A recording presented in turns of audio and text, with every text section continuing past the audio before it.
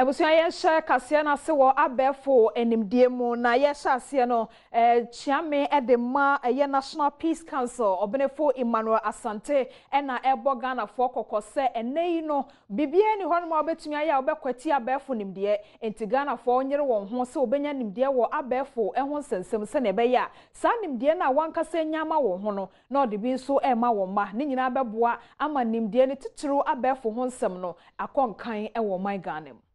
Dwamtenani Adom National Peace Council Professor Emmanuel Asante na efutuo a wode amaganafo eni se woma won ho kwan na abafu nimde nkyerɛkyerɛ a eno na wiase nyina afa edebo won ho bra sesei no wonso entumi ensua bi opani ekyeremu se emofra dodo na sesei wonenam internet afidie so a wosua nneoma bi a wawofo ani endi won achi ne senti no esese awofo ema wani ekɔ won ma ho na wankasa ede won mo etena se na wo kyerɛkyerɛ won mo ekwampa a obefa so se de internet afidie a wokoso no enkofa asemboni bia embre wonnom ode nsɛm atudwa emra na sofopani a wono ene wobɛda wanchi diocese wo Methodist asoro no emu ano Right Reverend Alfred Apia Andam na woye esum ede apa ne ho ntoma ewo asoro ni mu ebeka se o ya momma nkyere sa na ama na eka ho asɛm no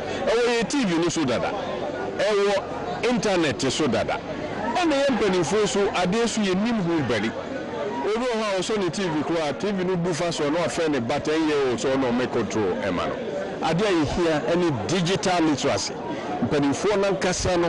when are we going to avail ourselves say so be suansa na ema no yetimi agade ye ma no yetimi aka on says ade we enye ebi kwan so hwe our children are being educated on the net and on a number of things here so yada even the educated ones. Osofopani a ono ena oda Methodist asoro na no Most Reverend Dr. Paul Kwabena Boafo ono nso edito Kristofo nyina anim se abato a ebeba so se ane anase da bi se wonto aba ama mansini ni kropon empanimfo no wonhwe na opanima abosome de to so dunsu no wonfa won ho enhyemu bi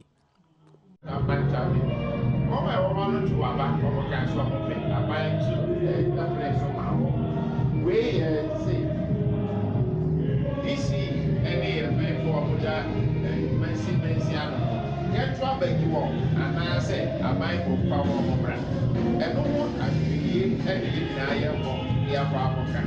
It is the other service, so percent. And I also get a man with ye. That's what was I was to say. Osofopani Apia Andam a wono ena wokohwe wanchi diocese wo Methodist asoro ni mu enso edisa nsam atudwa. So nipa hu no kware a otumesom enti no nyamede beto mekoma so mebri mu no se mekyerɛkyerɛ Nyankopɔn na asɛm a ɛyɛ asɛm trodo na ama members no ɔmase atim ɛwɔ nyame mu so tumi gyina yi a ɔnkɔ baabi foforo bi ada sɛ ɔntwi ne ho emfi awurade ho. Oh my Ghana mra sebedwam chiamehene eye obenefo Aaron Mike Okwe na wopani de kokobo abomra sebedwafo no a wotu kwan a wo ba wo mebu akonta ne se saade no so mo anyaye a omma kwan mo bi antu kwan fi se wo tu kwan akwa amanone no na asoye ana se opani no no so ne office hwe se nka wo ba ye na wo bebu akonta se mekoye se ye bebu Ghana na wo ba na so amebo amane bia de a ene safo na tatu kwan a wo mba fie o mebo amane bia no anhwe yi a ode so beto so a oma won entu kwan bio. Mrashe bedwamdwam tenani Professor Aaron Mike Okwe echiremu se da bia semti ene edokotokodu ayejam ho ne senti no mrashe bedwafo enhwe na akwantuo bia a watuo no wonfa ehon nkrata emra nanim ode ato wanim se fiti opepon bosome e wafempem mienu ani dunsun mu ebesi sesei no wonhwe se wode akwantuo a watuo bia ho nsem beba betu nanim se de ho asem ba obehu se de obesi aka no ode nsɛm atudwa emra efa etoso miensa ewo mrahye bedwa etoso enson no na woye wonhyiamudi etoso miensa ewo afi emu. Honorable members are expected to incorporate the knowledge acquired through these international exchanges to the full benefit of the business of this honorable house. Thus, delegations are reminded that reports are required of them after participation in these trips. Indeed, any clerk who fails to comply with this directive will be sanctioned in the future. I must add that this is also the responsibility of the chairman of committees. It should be remembered that my office is demanding reports on all conferences attended since January 2017 to be filed in my office before the end of the year. Sarah Adwasafo na ye opania be de kire Adom Kasee no ano na ono nso editudwa se wo obubu obosome de toso di nan ewo afi mu eye 14th November no omensa na hene kan oforiata ede omenya kohomabo sika ewo afimpimienu ani aduonu mu ebeba betudwa ama omanfo ehun se de mu nsem esitie. Mr. Speaker, I wish to mention that some instruments will also be laid and papers will be presented, including some protocols and conventions like the Africa Road Safety Charter, among others, will be brought before this House for ratification. The Speaker, statements will be admitted and questions will be scheduled for ministers to appear before this House to answer. Mr. Speaker, in this meeting, we will also have the budget hearing, which is tentatively scheduled for the 14th of November, and debates will be scheduled, Mr. Speaker, on sectorial basis. Estimates of the budget will be interrogated at the committee levels, and subsequently, Mr. Speaker, this House will have to pass the appropriations bill. Opani Adom Kitwana no wo mrahye bedwa mu eye Haruna Idrisu na ono nso de to NPP amanyoko no anim se wonhwe na nipa bi obeba bedi amanyoko no anim ewo mpasu ahodo ne so no wonto aba enyi wo mo se de bebua amamrahye bedwafo enya asomdwe a obetumi ede aye won adwuma. Primaries, because Mr. Speaker, many of them already are under threat, as we were 2 months ago, in terms of people joking for their position. Mr. Speaker, you've made a significant point. This House and Parliament must remain a forum where right and wrong is debated. But, Mr. Speaker, as we debate, right must prevail, not partisanship. Kanima Penny John Dramani Mahama catch Ghana for say omoya na dom na se woto abama no na wobeye mampani won fiempimienu ne aduonu abato no achia ensusudie baako a NDC chinyama nyoko no beye de aboa Ghana fo bi ne se won besusu okwan a obefa so obenya sika na health insurance na sa apomodin si achiba no wode abo ho bra ama Ghana fo. Kanima Penny John Dramani Mahama ono ena otu franka ama NDC amanyoko no afimpimienu ene aduonu abato a yebekomo no emu. Opani afri ne nto abose a woko emiamia ewrebre nyimakuo ene akwakuo ahodo mu ede ne trimpo etu edwa yakasai no wone adokotafo nkamomkuo Ghana Medical Association panifo asinkonwa ede ne niso adi hu ene ne trimpo ato no manim. Na bra wono di nkomo no ena okiremu ese NDC aban no se nyankopon ya dom no ba edwa so ebiemu a National Health Insurance insise no obehwe atimu bio obehwe ayensakraye wum bebia wonya sika free ede epia NHIS no obehwe na wadane dane niemani wose wohwe emra ede National Health Insurance ebae no a eniema sesa bebia wonya sika free no asesa ena bebia wonya sika free no asesa so no enipa wonya health insurance mu fa so edodo adoso enam so ama health insurance ebreye papa nti NDC ba obedane dane won akwam no wonya sika bebre ede epia ensese no. Resources have become insufficient to sustain the health insurance, and so looking at new sources of funding for health insurance will be important. Abandoned health projects all over the country, we discussed it, and we made a commitment that when grace smiles on us, we will aggressively complete those abandoned health projects so that our people can have better access to health care. We talk like the University of Ghana Medical Center, the Bank Hospital, and several other projects that have been commissioned, Upper West Regional Hospital, but are still not operational. Omampeninda da John Dramani Mahama echiremu ebio ese NDC aban no senyakopon ya dom no obedwa so ebio a ayarsabia hodo ne apomdu nwuma hodo a wafrase sisi na wonwie no ne akawuram nyina no obepesika e de awie ni nyina. We also believe that there should be an equitable distribution of medical personnel across the length and breadth of this country so that people have access to quality health care. There are places in the country where the doctor or health personnel to patient ratio is very abysmal, and so depending on which part of the country you are, you can you probably be deprived of quality healthcare because we do not have adequate personnel in that place. And of course, there's the issue of incentivizing people to go to underserved areas. It's one of the issues that we talked about. We talked about creating a paperless system, folder system in all our hospitals that should be based on local content, that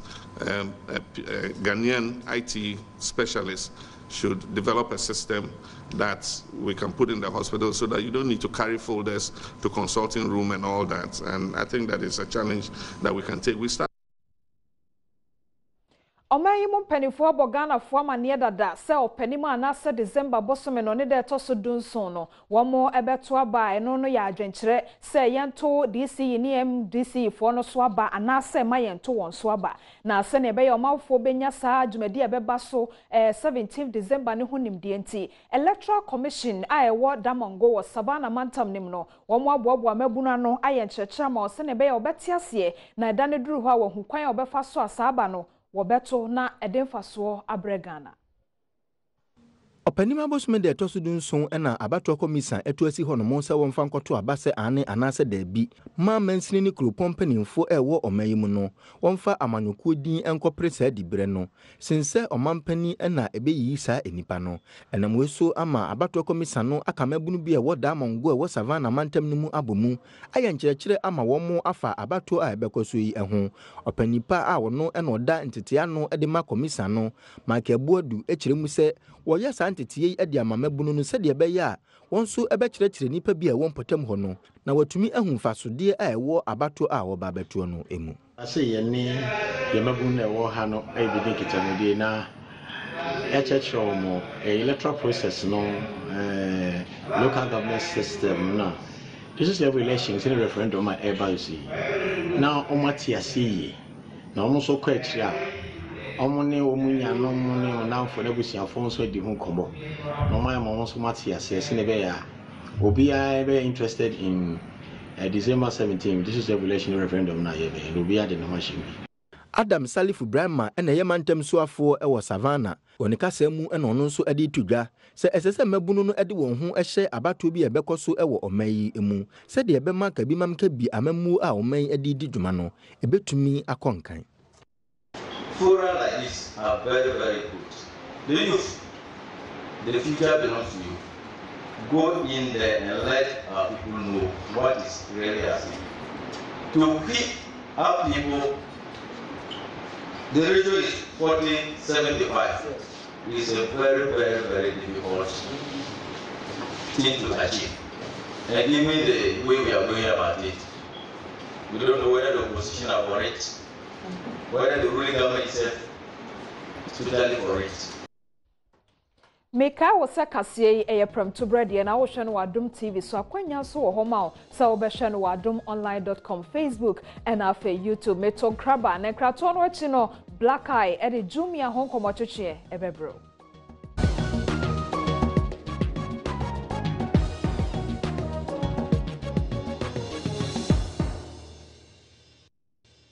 Yo, Mr. Mwakwaba ediba Adom TV so me did the kwesi apia betimi afrɛ me Black Eye. When ya bom punimpu die se wa wani tua. Jumia moment inti ena me mam me nam a me ba be di ho adanse e de acho he. Me sro se die Jumia ama de to ayede ama de to aye nika ankasa. Se die Jumia nti ehu hia se ye be di traffic makwa akoto ade. Ye di sika bum bi be hye ye ho ama akromfo akobon age. Se Jumia adaroma nti eno ansa wo fa wo phone ni.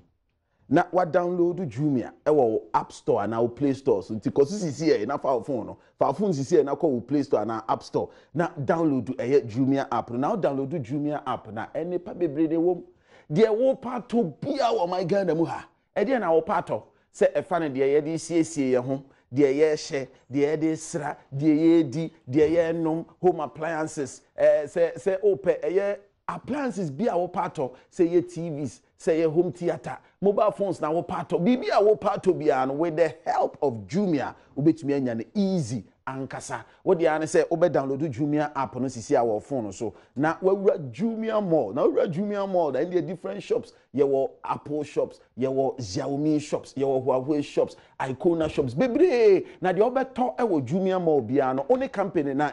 manufacture yɛ no ɛna daily direct into no yɛma warranty kɛseɛ paa de ka ho. Ɛnya de obi ade usika edwane na ɛbuo bia na ɔbɛhu ɛwɔ ɛyɛ Jumia so no, sɛ yɛ 500 o, sɛ yɛ 400 o, sɛ yɛ 40 cedis o, saa aboɔ na ɔbɛhu no, saa aboɔ na ne yɛde onioma ne brewa ubetua yɛmfa bi enka ho na Ghana baabi a wohye bia no nso no yɛbɛtwa o delivery na onsa ka onioma na nsa no watua ka ubetua no by physical cash and mobile money. The choice is yours. Say the free neko when you so Jumia and Fantadia and you are living in the olden times. And it mesro you so Jumia na fato bibia na there then say eneme ma Jumia code no. Jumia code no. Eye Jumia Adom 10. Jumia Adom 10. Jumia Adom 10. Na dia ubeto bia no so this code we to e wo Jumia so a automatically enjoy a year 10% discount. E wo dia ubeto bia enjoy 10% discount. So this code you to from 400 Ghana cedis ko cry there. Then the what to a decra. And it is Jumia na fa to bia abribia. Jumia movement ni e be se hia.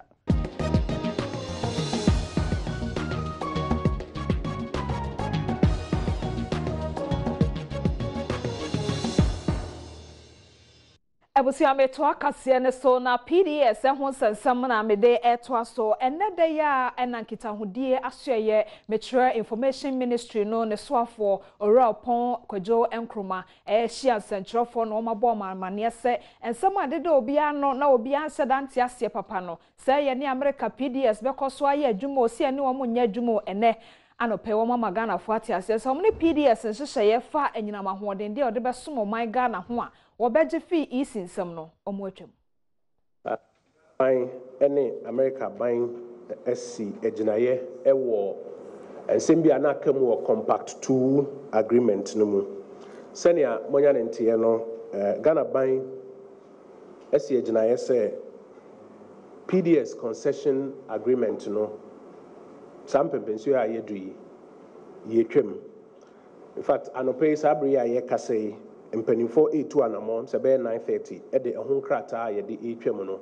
ama wonoma ye de ehwe wo nsa no yenuanom America fo eso ama yenya ne ntie se ye ne saa adwuma na ye ne omo ye no sika $190 million bia na aka mu anka yensa betumi aka na nya de a ombema yensa aka Ghana ene America nyina yedi ya say yenkomo no yentumi ene enwie nanka the whole 498 no yentumi amfanya adwuma enwie nanso yebekoso ya adwuma bom ewo enema ahodo a aka ewo yenim other cooperation agreements a yedi adwuma yebekoso na ya adwuma abom ewo no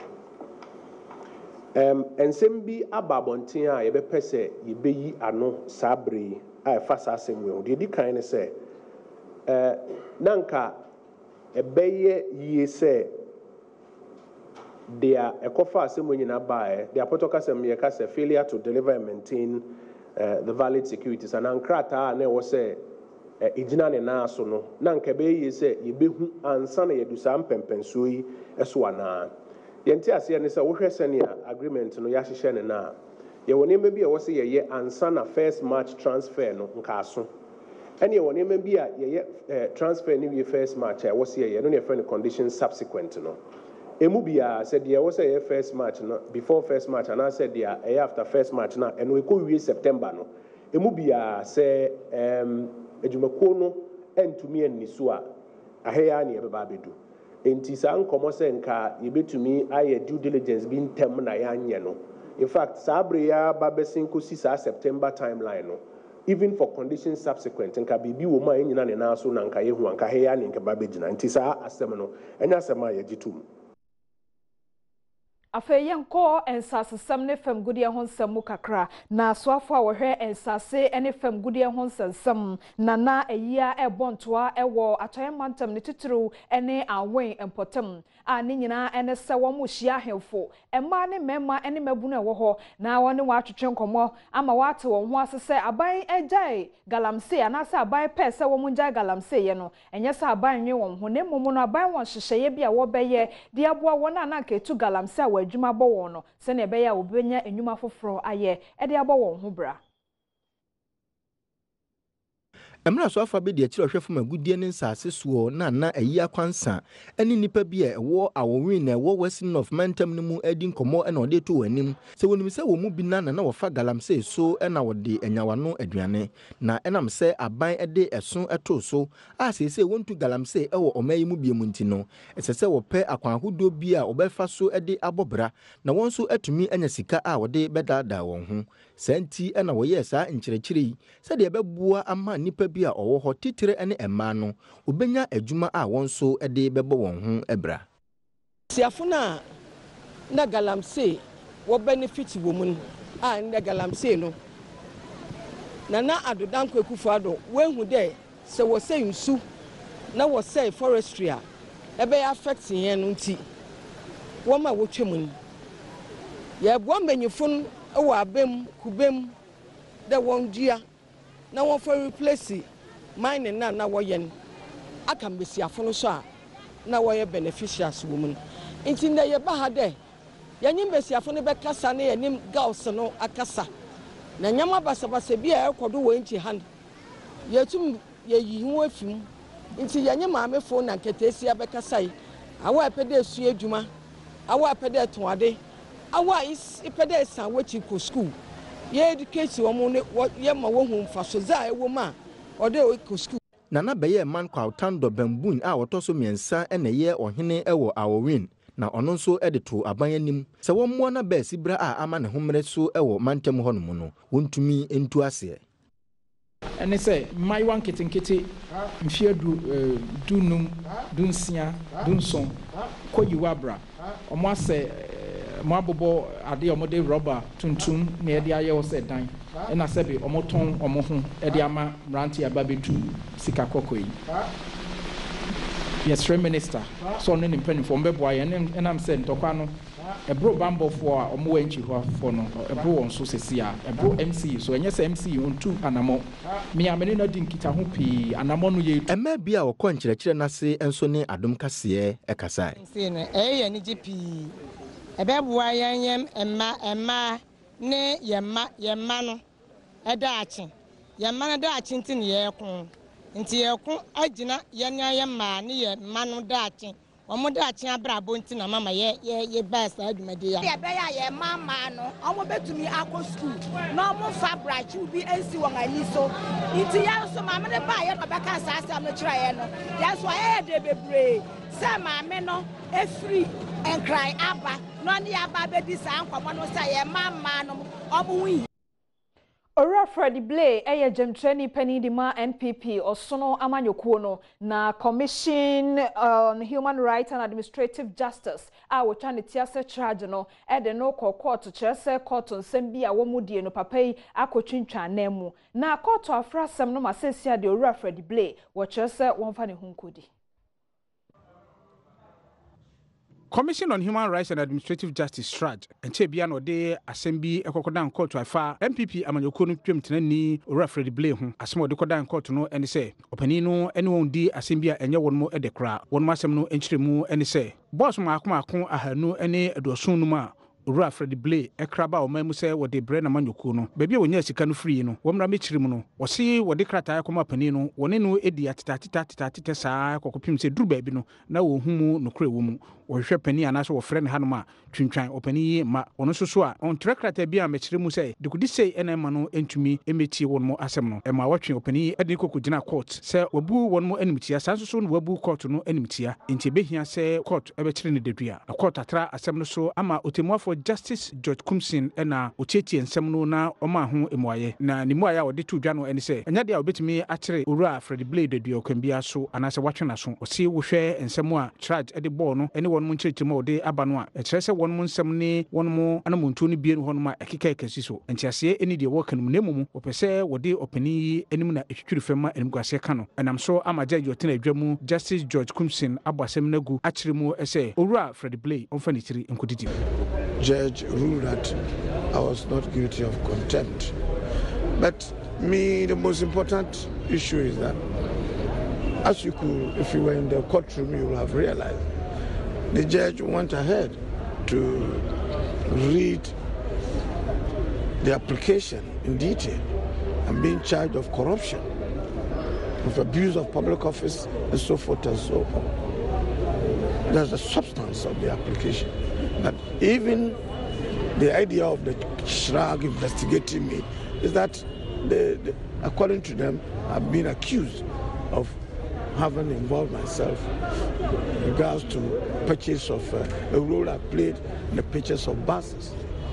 for my party, MPP. All along, my position has been,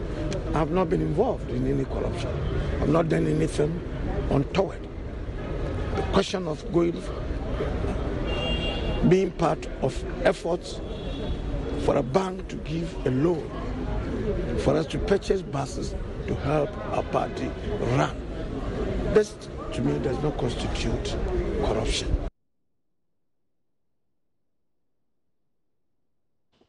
Ebusia hana brema kwan ma mede Premotobre Kasee mede somo enne ehini me bosome ne de to so aduonu miensa wo fimpimienu ne donkrum no mede AC Kasee hu aboafo nyina fimpanifo besi mofra so mede obibia ase wonso a wo hweye mede asedodo mede de ma mechira Diamond